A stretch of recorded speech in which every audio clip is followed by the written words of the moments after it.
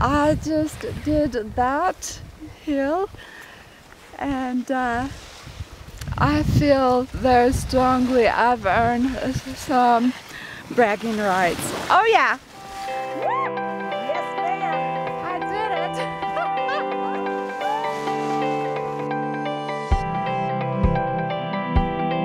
I've always been really active.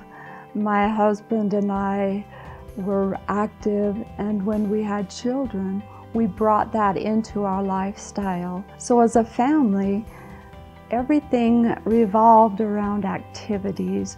We loved being in the mountains. We just embrace every day. We love to be participants in life rather than spectators. I would describe Melinda as someone who, she fills everyone's bucket. She was a very successful salon owner. She had a terrific business in our home. She made them feel good on the inside as well as make them look good on the outside. But they just felt good about themselves after they left. In 1999, I was rear-ended by a distracted driver, and it broke my neck and caused a spinal cord injury.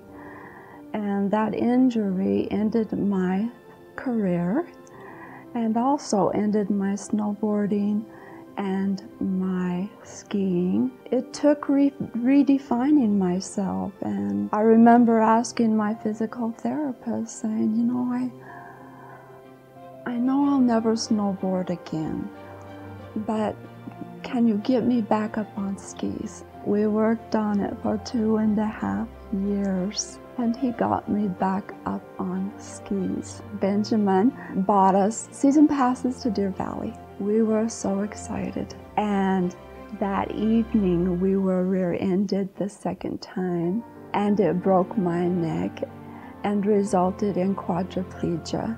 In December of 2003, my wife is a quadriplegic. She is paralyzed from her eyes down. It was devastating. I found myself in a situation worse than before. And with that first moment on the mountain, I felt like that was my first step to finding myself again. And now I was lost more than ever. But they were able to reconstruct my neck and restore blood flow to my spinal cord. She had to learn how to use her entire body all over again, and it took years and years of physical therapy for her to do just the smallest of things. Walk up and down stairs, pick up a pencil, pick up a glass of water without spilling it. I had worked for over 5 years to learn how to walk again and to be able to use my body so I could have a semblance of freedom. So I had achieved that. I was able to be independent. And then I was rear-ended a third time. This time, the spinal cord was injured, but the left carotid artery was torn into places, resulting in a massive stroke, which paralyzed my right side. Once again, I find myself in new territory. I remember this, coming to in the hospital and looking at my sweetheart, and with his coaxing, I was finally able to get these words out. Sweetheart, this is bigger than me. I can't do this anymore. And of course, he looked at me and he smiled and said, "Oh, you have been so much more than this. You're going to beat this too." For the first time, I heard her say, "I can't do this. This is too big." And I'm thinking, no, it's not. You've come through worse than this. There's so many times that she's done this. literally getting knocked down and then coming back again, with always that same resolve.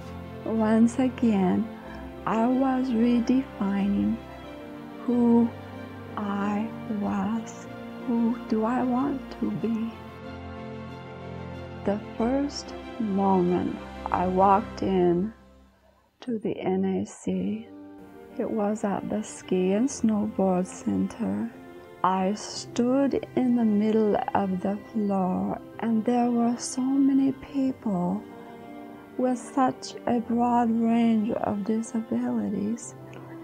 And I feel like time stopped, and I stood there, and tears came to my eyes, and all I could think is, I don't want to be disabled. And I can remember looking down at the floor and then looking up as a young man who is an amputee smiled and scooted across the floor in his one ski boot, just as proud as could be. My life changed at that moment. He showed me who I wanted to be. And the NAC was there to help me on this journey of becoming. As Benjamin said to me in the hospital, you can do this. The NAC says to me, you can do this. You can get past this difficult moment. So the power of what they do, the power of what they offer, doesn't end when you leave the activity. It becomes a part of you. The National Ability Center, it's been a big part of our lives. It's brought back that part of our lives that we thought would be gone forever. To be out there skiing with her, it's hard to put into words the power of what the NAC's work looks like in the moment. You know, you're cruising down the hill with this beautiful, incredible, inspiring person who has endured more than any person should ever have to endure in 10 lifetimes. And she's got this huge smile on her face, and she's skiing better than you are. It seems too good to be true, and it's not. And that's thanks to the work that the NAC does.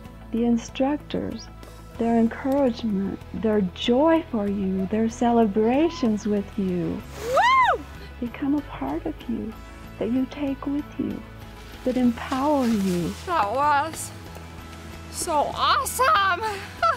Whether you're at the actual National Ability Center, or you're on the mountain skiing with someone volunteering, or just talking to people that take part in the programs there or their families, there is this collective spirit. You feel this sense of how life-changing it is. To have that moment when you know you've got it right and you beat it. That's freedom.